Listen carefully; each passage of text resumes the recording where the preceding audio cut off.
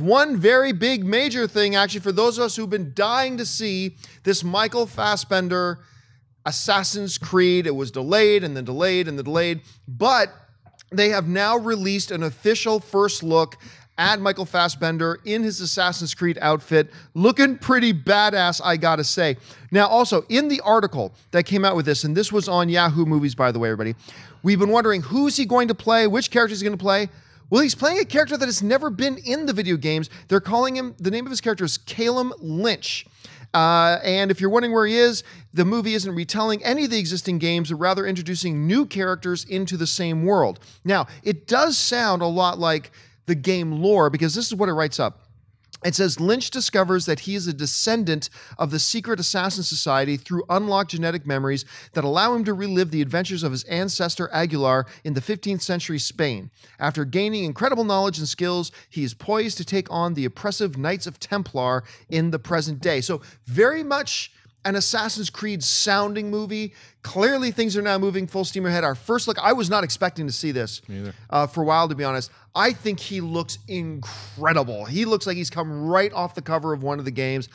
This picture, it's just a picture. If the picture had been garbage, it wouldn't have made me any more worried about the movie. So I'm not going to get any much more excited about the idea of Assassin's Creed, but it's hard to hold my enthusiasm because that just looks fantastic, and Fassbender looks great. And what are your thoughts on it? See, I would be a little nervous if the picture was garbage and not authentic, just because, not that it would have too much of a tell on how bad the movie is, but it's whether or not the people who are making it are being authentic to... Or at least trying. Trying, yeah. Right. And you're right. He looks right out of the game. He looks like, when we get that fantastic fan art from the fans, and you're just like, wow, that looks incredible. I can't believe they actually put us in Jedi robes. We look like... That looks like incredible, well done fan art, but it's also, it's amazing how, like when I saw the picture first, I'm like, oh, somebody just did an amazing job. But that's because that's what I exactly want him to look like. And as far as the story goes, as long as they're still in the mythology, I'm okay with it being a new character. I don't necessarily need to be Ezio or anything along those lines. It's fine. I mean, maybe they didn't say that they wouldn't mention those characters. Maybe they'll mention those characters. Maybe if the game, excuse me, if the movie is successful, they can introduce some of those characters down the line. Who knows? Maybe they won't. But I think that we have a good shot of this being a very good telling of a video game movie, because X-Men First Class, when Fassbender brought what he brought to Magneto, that one scene in the bar when he's going up against those Nazis, the emotion in his eyes, that's the kind of emotion you want in this character in Assassin's Creed. So yeah, so far I like what I'm hearing, and I love the look.